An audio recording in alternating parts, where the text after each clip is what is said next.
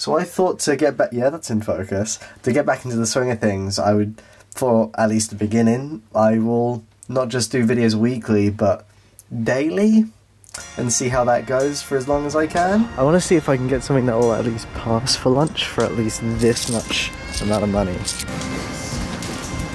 These are really good.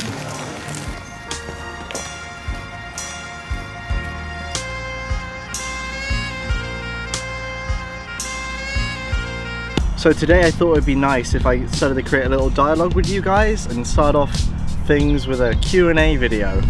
So first question is from Stan Earls. Do you prefer digital or film photography?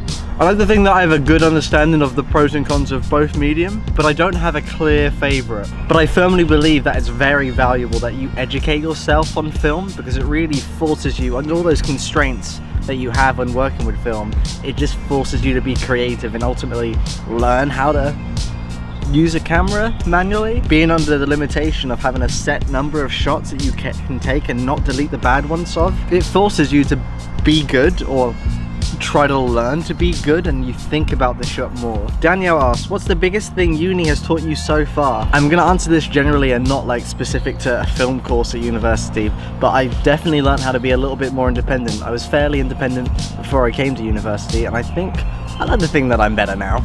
It Must Be Alex from the YouTube channel It Must Be Alex asked me, do you think film will last much longer due to digital?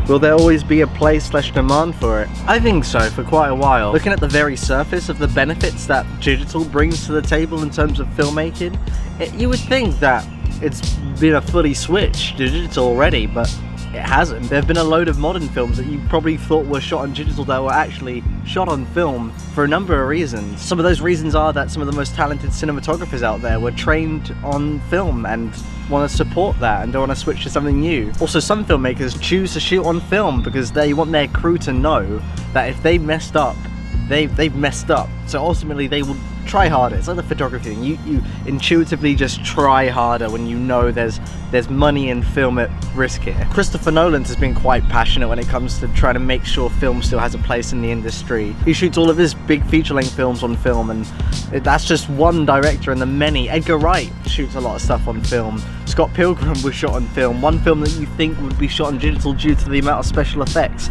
that was film. Also, the entirety of Breaking Bad was shot on film. So yeah, film has a good place in the industry. It Must Be Alex strikes again with another question.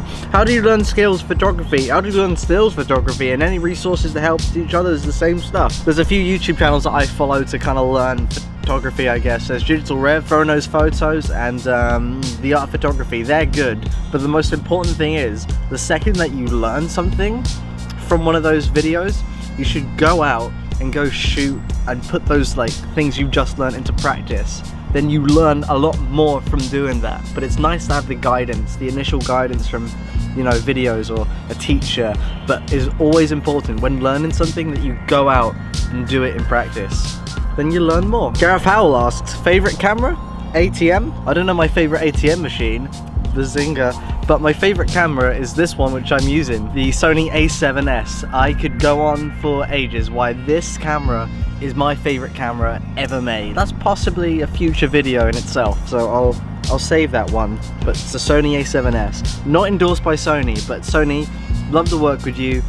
Pay me to talk good things about your camera. Safarunical asks, any tips for someone wanting to start their own independent filmmaking biz? Just a couple of general tips is to make your own opportunities happen. If you want to find that first film job and you're just sat there waiting for something to happen, then you should go out, organize a shoot with your friends, just go out and shoot something yourself, put it out on YouTube, so those people who want to email someone to shoot their, I don't know, corporate video, they'll have something to watch and see and be like, hey, do you want to do that? And also, don't be a dick, because no one wants to work with a dick. I was told quite recently by a regular client of mine that they know people who are better than me. They know people with better equipment, but they choose to keep coming back to me just because I'm easy to work with, I'm never a dick. Just be nice to them. They're giving you work for something that you like to do. Thank them, be nice to them, do a good job. What sort of equipment do you use? Does it really matter? I think when you're getting started, don't worry about equipment too much, just focus on learning. It's nice to start off using a camera which you can use manually, like a DSLR, because then you have the ability to, you know, practice and learn things like aperture and ISO, and those things apply to all cameras. There's no point of owning a DSLR and then shooting it in manual ISO. Do manual stuff and be creative, and that's when you learn. My friend Natalie asked, what has helped you through the stressful times at university? Do you have any methods or playlists to share? Generally, when I am stressed out over doing work or whatever, my kind of go-to in terms of music is Sidney Bechet. Look him up on Spotify. If you like some nice jazz to help you through those stressful times, Sidney Bechet.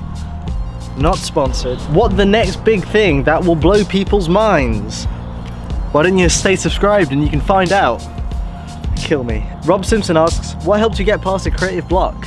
Just keep making things, just make anything. I don't believe there's such a thing as a creative block. If you just keep doing stuff and keep learning, keep watching things to keep you motivated and inspired and to influence you. If you find a balance of all those things that I just said, you'll never experience a creative block. Katie asks, what's the most challenging part of filmmaking? I'd say the producing side of things. Like, you start off with a great idea that you're super passionate about and you really want to get out there, but then when you start making things, you're gonna have to sacrifice like your creative ideas for constraints like money, time, finding talent to help you. The filmmaking process is like a train wreck.